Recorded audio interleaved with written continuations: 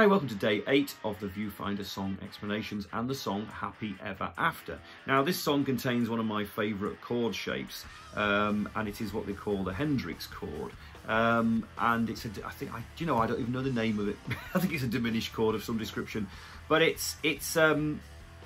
I kind of love the shape of it. It's got a very natural feel to the way that the chord shape sits in your, physically sits in your hand. Perhaps we'll put up a little picture of the chord shape so you understand what I mean. It's just there, look.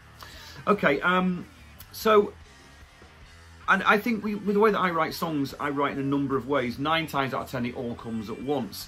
But I have to be inspired, I have to have a spark of an idea. And I remember messing around with this chord shape and thinking, I love the spiky nature of this sound.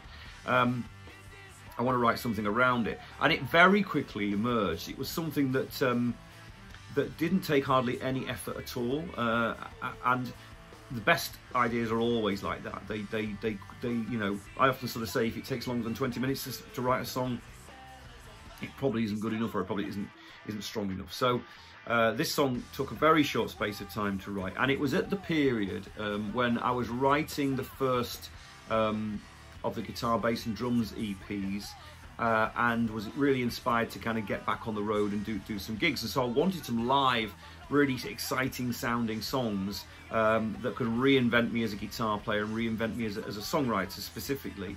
And I was working with Dean Howard, who was the guitar player in To Power and is a good friend of mine, and Dean had joined the ranks of the band, and it just seemed right to me, this song, you know.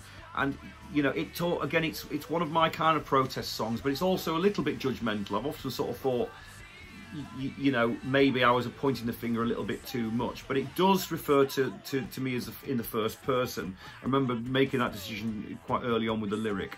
So it just talks about, you know, the selfish nature of the human condition. And again, this is a theme that I come back to again and again and again, really, is that, you know, it's very easy to be selfish. It's very easy just to think about ourselves and not about others, have no sympathy.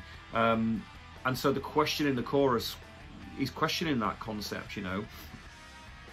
Is this happy ever after? Is this what life is all about? Surely there's got to be more to life, and I think if we all were able to be a little bit kinder, a little bit more sympathetic, a little bit more and show a little bit more empathy towards other people's situations, then the place would be an awful lot happier.